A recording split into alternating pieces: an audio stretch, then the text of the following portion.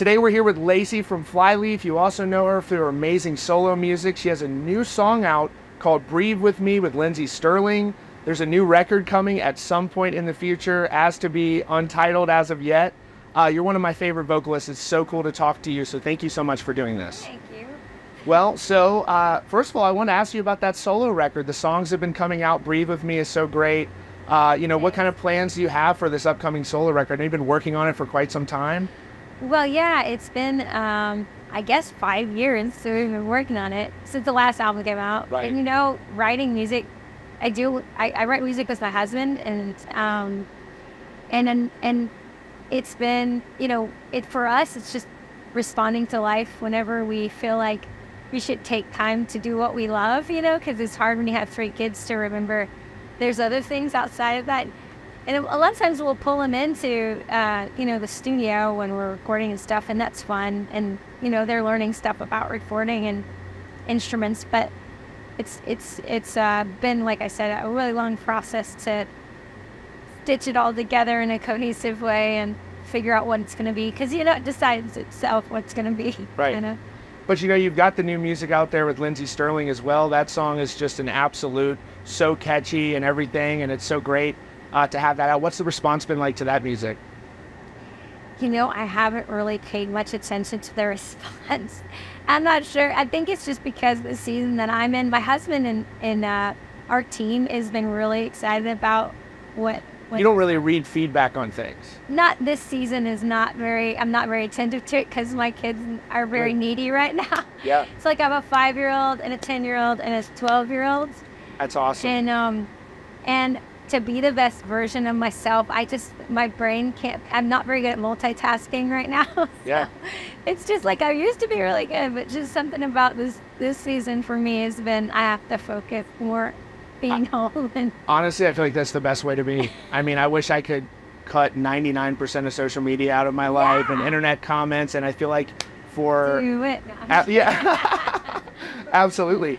But, so I want to talk about your songwriting approach. You've written so many massive songs that I'm such a huge fan of over your career, and you're still, you've done collabs with Breaking Benjamin, Skillet, so many other bands. What are some of your favorite artists that you've worked with in your career? Well, to be honest, the only people I generally work with is people that I've toured with, or people that I've gotten to know through just hanging out and becoming friends with them. I think Nothing More was the first band that I was approached that I didn't really know very well. And I got to know them through just like more researching them, and it was really the story behind the songs about, how personal they were in the Nothing More, lyrics. And I think I related a lot to the singer's journey with his sister, who was in recovery for, in and out of addiction, and how that affected their family and mental health stuff. And, that's really something that I've walked through with people I love and am still walking through. And so I found some common ground, because I really want to be honest when I'm singing, and if I get something and I'm just trying to sing the whatever vibe they're going for, and it just doesn't work out. I'm not really, some people are musicians and they can transpose things and do harmonies and figure out how they fit, and it's just not me. Right. I'm more of a storyteller, and it has to come from a real place. Otherwise, it just doesn't work very well. So. That's the one thing about you, though, that comes across on stage. I got to see you at Wisconsin Rock Fest. You come across as, 110% in the music, very passionate about it. And, how did you develop your live performances over the course of your career? Because, y'all were on fire at Rock Fest. And I'm so excited to see y'all play tonight. Well, thanks for that comment. Yeah. I really don't know. It's a weird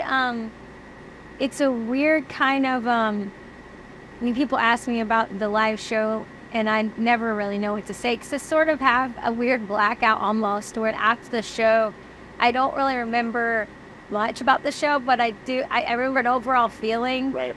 That's why I have a friend that's in tour with me since Melanie, she's actually an interviewer, but she's been my assistant for 20 years since we started Flyleaf. And it's weird because she, the things that stand out to her about the show are the same thing that stand out to me. Like, oh, did you see that one girl? Or did you see the one guy? And how they were responding. Oh, when we did this song, did you see that one thing that was happening? Like, we feel the weight of the audience and what they're going through almost in a weird way. It's like, it becomes like a prayer for them. And so when we talk about where it comes from, it really is, before we go on, I'm thinking about the girl in the audience that was my 16-year-old self, that hates herself, that doesn't know if there's any point in keeping going, you know, doing all the hard things of living life through the drama. And I'm thinking about, is there going to be a girl like me in the audience tonight that needs to know that she's important, that she's seen, that she's not a burden? And so the songs actually come from me hoping for them. You know what I mean? And so I miss a lot of the technical stuff we're playing. I don't really know a lot of the drama that goes on. I know all of a sudden the song stopped. I don't know where Pat is. And like, oh, his bass stopped. I don't know. But then that kind of overshadows, I think, sometimes for some of the guys, because they're real musicians and they really like. But for me, I don't always see that, which is a little frustrating for them. I think they're like, well, that was the worst show. I'm like, it was awesome. I'm like, what are you talking about? You know, it's a little annoying. Yeah, no, I mean, I was like, man, they are on fire when y'all were playing there at Rockfest, and it was just so great. And, you know, one of the things that you talked about so much, you know, growing up and going through very difficult times and stuff, I like to ask people who have lived throughout their entire career and you evolve as a person, what would you say as a your younger self as an artist first getting into music? What would you tell yourself if you could speak to that younger version of yourself? Okay, this is what I would say. There are people who will come into your life that have good motives, that have a life that looks like one you want, and you can trust when they tell you you're wrong. So listen. Basically. Is it stressful going out on stage and performing in front of massive groups of people? For me, it would be. No. I think what's stressful is, it's been stressful getting that you have to care about how you're presenting yourself sometimes. Like this way, Melanie, I went back to Melanie, she's like making sure that my hair's okay. I'm like, make fun. Like, I remember one time she wasn't with us, and we went on the tour with the same band when she was with us, and one of the guys that they were, he's like, you used to like be a lot cleaner and like, you know, look. Oh my goodness. I was like, well, I had somebody who cared about that to help me. And so that part of me, if I'm caring about that, it's very flustering. You know, you start getting self-conscious and like, like what I look like. But if I can forget about that, then, and I can start being present with the people I'm interacting with, then it's easy. And I think, you know, there's somebody asked me this one time, they were like, don't you think the best version of yourself was the time when you forgot about yourself? I'm like, yeah. But that's hard when you're on stage and you're like, because I can see that in people in the industry where they like struggle to, I mean, and I think this generation, because we're online and we you know, we have followers and we're all picture-oriented people, that I wouldn't wish fame on my worst enemy, because it obscures who you really are to yourself. Is you're always, if you're not who you really are until you're alone and the eyes aren't on you, right? I mean, then how do you even know who you are if eyes are always on you? I feel like it's hard to even see that. So it's an interesting balance and struggle, if just trying to forget yourself. The thing that's worked for me with social media is just don't take it serious at all. Do not take it serious. Yeah, that's just the only, but really the ultimate advice is don't be on it. Don't be on social media. You know, I love that 100%. You know, for you, was Flyleaf the first band? I know it was originally called something different. That was the first band you joined? Well, no. Well, I started a few bands. Okay. I joined a band. The first band I was in was an accident. I I played with my brother. He played guitar, and I got a bass for Christmas, and we had Guitar World magazine subscription. That's awesome. And we would just learn the tabs, our favorite songs in the back. We were best friends back then, and so we would just that was like me and my brother in his bedroom learning Green Day and Nirvana and Pantera and whatever. That's awesome. And then his friend was in a band, and we went to their practice one day, and their singer quit. Like that practice that I went to. You're like, the first one? And they were like, we have a gig in a month at a coffee shop. What are we going to do? And they were like, well, can you sing? They looked at me. I'm like, no, I can't sing. They're like, well, can't you just do it anyway for our gig? And I'm like, I guess. And they were like, you can play bass too, because the singer played bass. So I was like, a little bit. And so I tried. It was terrible, but that's how it started. But did you always have like a knack for singing? Did you always feel as though you're a pretty talented singer? Is that something you built upon? No. Like, ego aside, did people come up to you and say like, you're a great singer? Eventually that started happening. Yeah. But my mom is a musician. Oh, really? Yes. Okay, that's awesome. She plays guitar. She's always played guitar and sang my whole life. I've always had guitars around. And you know, when you're young and your mom does something, you just don't want to do it. You know? I never wanted to be a musician. Right. It was kind of embarrassing when I ended up doing this, because I always said I would do this. But I also felt like there was there's actually funny. Somebody said, you know, that if you have a gift, you know, or a talent or a skill, you should share it. Right. If it helps people, whatever it is, you know.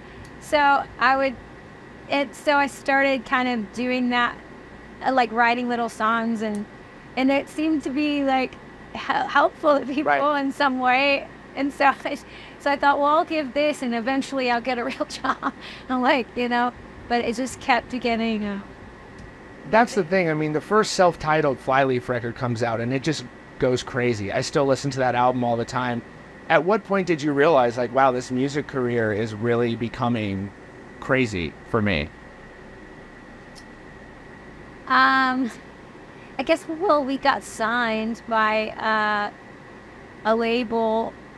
We actually did a showcase for a label, and they passed, and there was another label that was in the meeting, an indie label, Octa Records, and they said, wait, we want to do another showcase. And we had gotten some money to drive to New York to do it, and our sound guy, Rich Caldwell, who's became our sound guy for the rest of our career, he actually used his own money to fly himself up there to run sound for our showcase. Wow. Which really is the secret to our success, was Rich Caldwell running sound for us, because he like literally knew whenever I couldn't sing, he would like, no, okay, well, this note is going to be hard, so I'm just going to pull her back and pull some air up.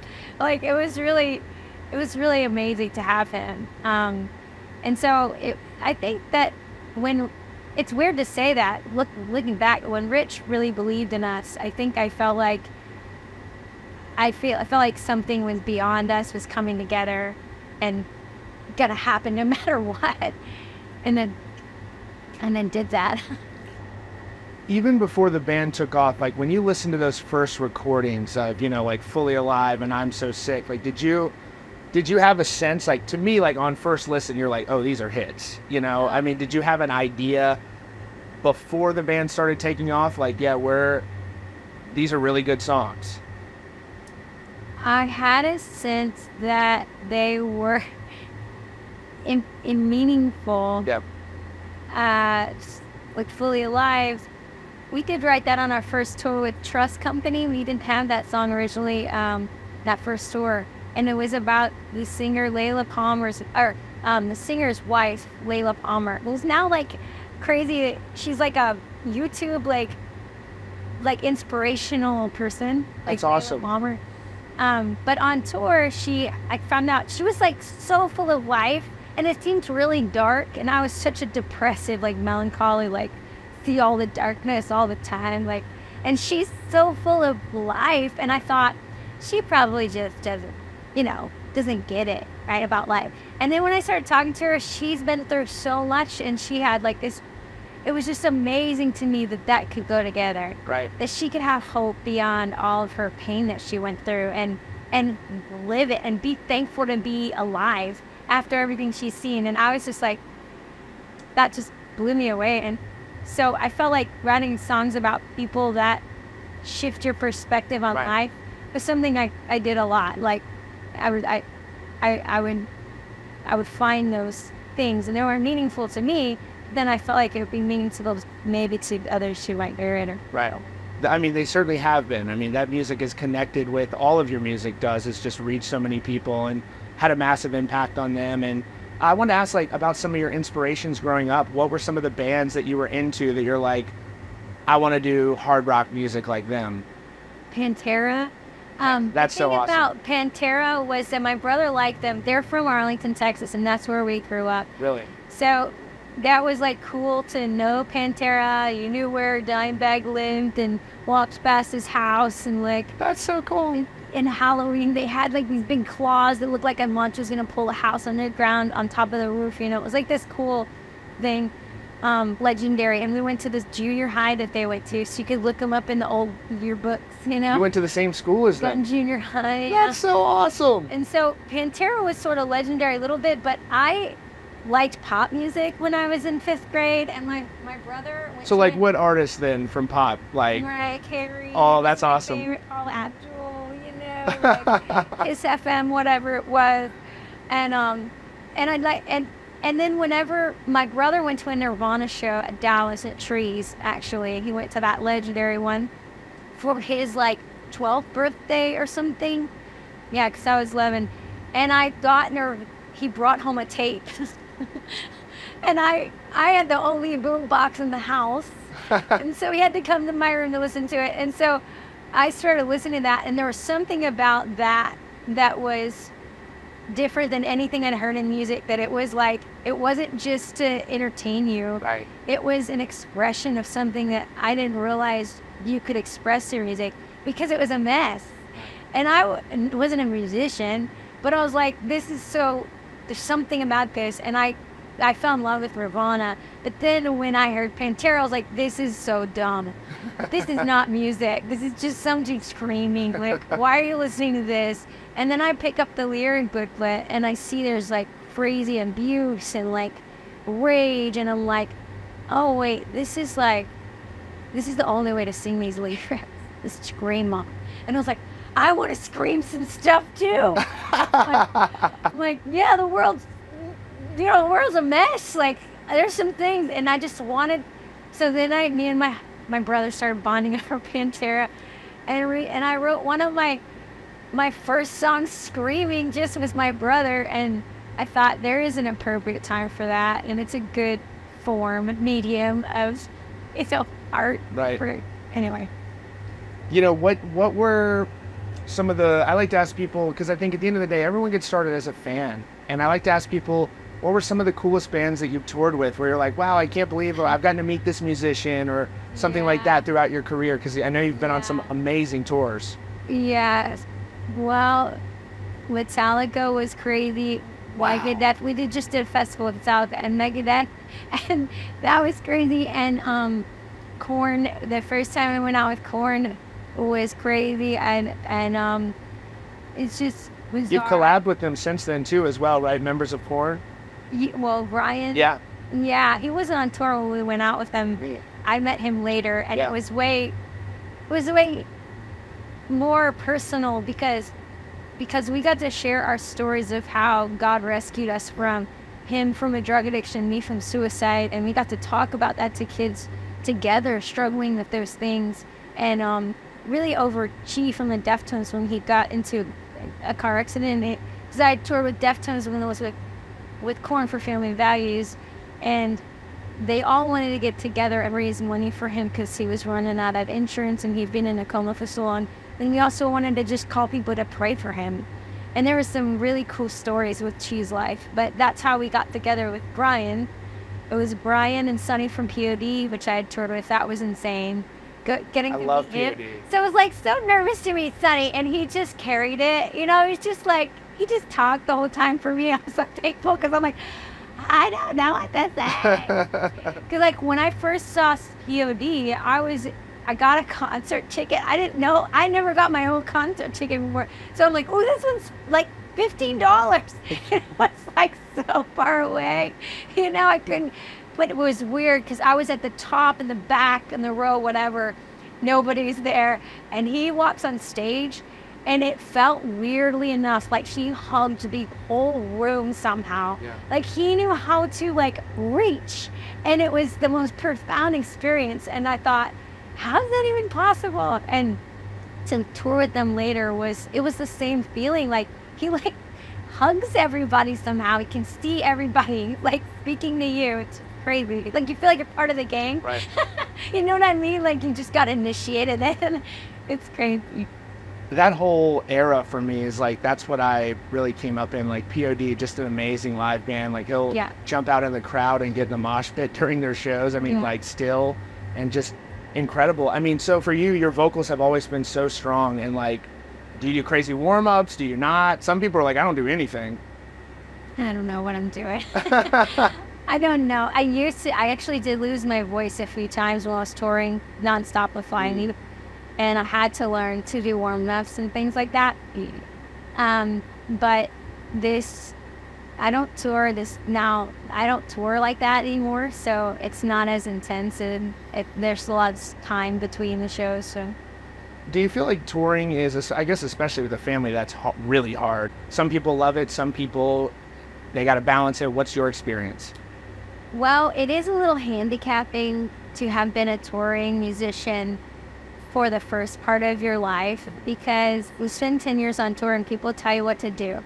They tell you where to go, tell you what time everything is. You just go, like there's a catering out there. So when you have to figure that out for yourself after that, and for other people, little children, it actually feels like when I go on tour with my family, it's so easy. It's like the easiest thing for me. My brain just clicks right into place. I know the schedule's there, the food's there, it just works. Yeah. It's not, but again, I think too, there's grace that's supernatural when you're doing what you're called to do or what you're supposed to be doing. And if you're not, it's not there. And I can sort of tell, I'm like, maybe we should go home now, or maybe it's time to do a tour. I don't know. It's like, it's weird because you can kind of sense that. Right.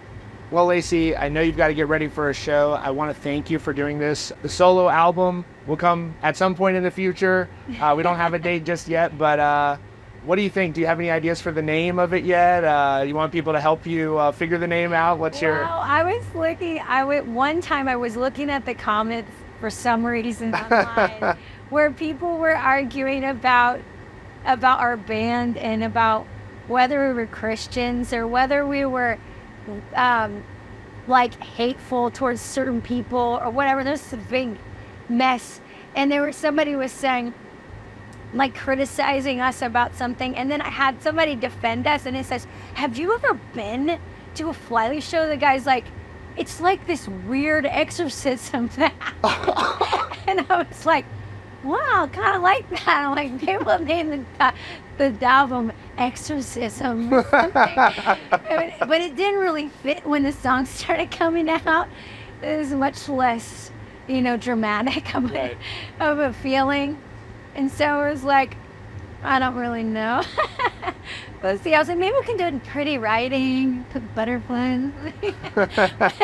No, but I don't really know, so. Well, thank you so much for doing this. And also, I've linked to all of your sites in the description. Everybody, make sure you follow Lacey so you don't miss when the new music is coming out. And again, Breathe With Me is out now. We really appreciate you doing this and can't wait to see you perform. Thank you. Thank you.